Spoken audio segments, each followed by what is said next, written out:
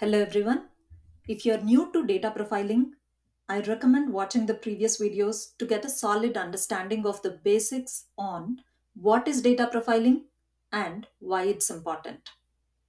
In this video, we'll dive into how to profile your data using Snowflake.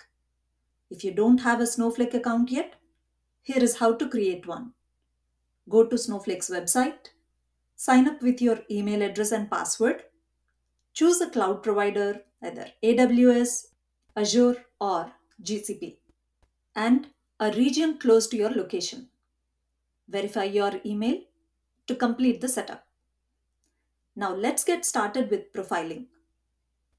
We'll use the sample example, plant equipment, that we discussed in our previous video, data profiling versus data quality assessment. This dataset contains information about various plant equipment, including its location and maintenance history. First, we'll create a table called plant equipment before moving on to the profiling steps. Let's open the Snowflake now. Here you go. This is the home page of Snowflake. Click on Create, SQL Worksheet. Let me create a database and then add a table under that. Create database Retail DB. I want to demonstrate all retail scenarios under this DB, hence the name Retail DB. Now let's create a table under that.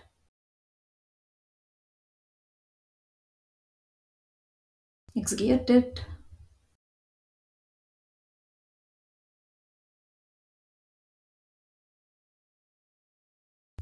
All right, let's refresh this.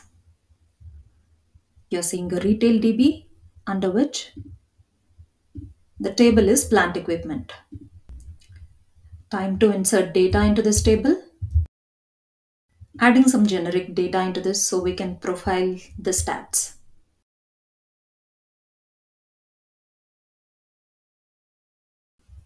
The table name is plant equipment. Okay. Execute it. 6 rows inserted. Now let's fetch the data using select.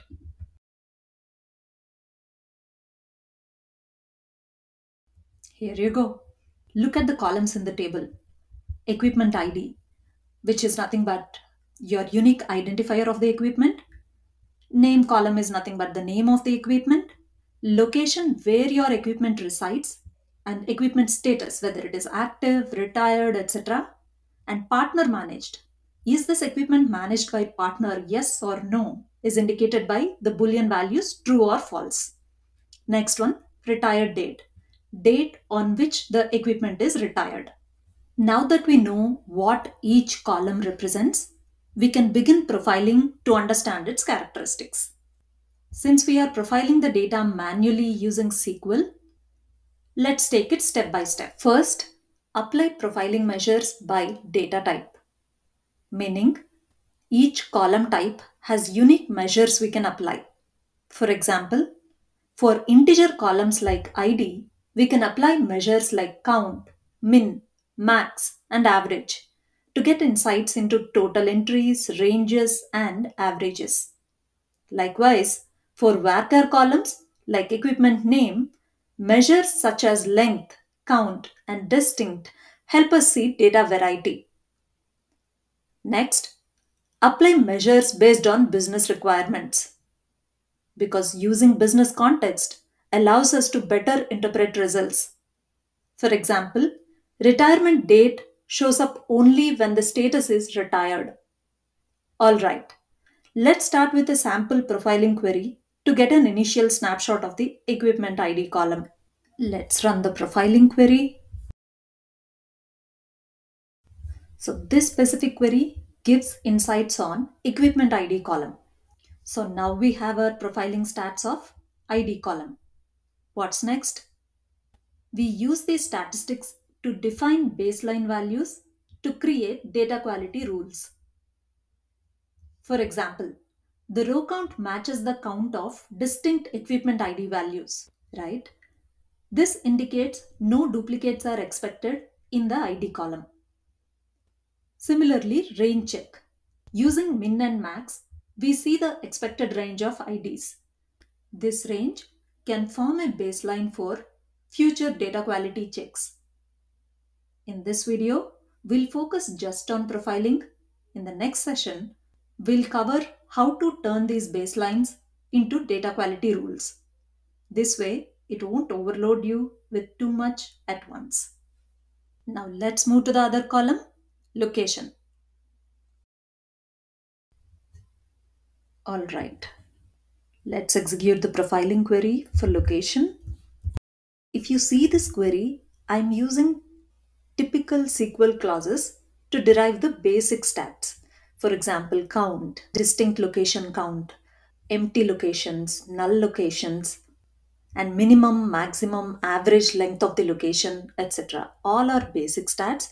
These are not the only stats that can be derived or that have to be derived. That is up to you. Based on your requirement, we draw a line everywhere, right? How much is too much? So I believe these are the good number of stats that one should start with. Execute it. See, now you have got total rows 6, unique location count 2. Unlike ID column, there is a difference in the total rows and unique location count. That means there are some null locations as well. Minimum location count is 11, maximum is also 11, hence the average length is 11. What else? Overall, we derived some of the characteristics of the location column from the table plant equipment. Like we discussed before, for the ID column, baseline values can be created out of these derived profiling stats to create the data quality rules. We have already covered one numeric column, one varchar column. Let's also profile the Boolean column as well as date column. So far we have covered equipment ID and location columns. That means we covered number data type as well as varchar data type. Let's derive the profiling stats for Boolean and date data type as well. So the next column is partner managed, which is of Boolean data type. We can cover the profiling stats almost similar to the other data types like number or varchar. There is no big difference. See, in this query, again, we wanted to see how many total rows, not null count, true count, as well as false count. You can have a question. Why are we counting this total rows in every column as we derive profiling stats? You don't have to, but it's just our convenience to have the total count just next to the profiling stats of that specific column. If we write a single query to derive all the column profiling stats, then you'll see only one row count. All right, let's execute this. See the data that you have got, total rows 6, not null count 6. So there is no question of null. So nulls are not expected in this column is what it is clear from the existing data. It can be either true or false. That way, the profiling query shows the distribution of partner managed column that helps set data quality rules like avoiding nulls or tracking true false balance. So these are the profiling stats for a Boolean data type. Next one, date data type for retired date column.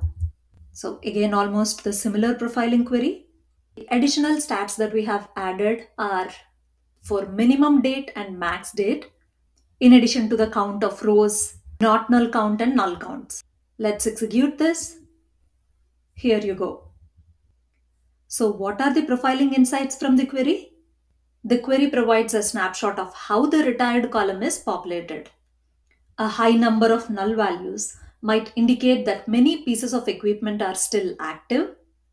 The earliest date that we have got through minimum of retired date column and latest date from max of retired date column can help set the baselines for acceptable values when creating the data quality rules.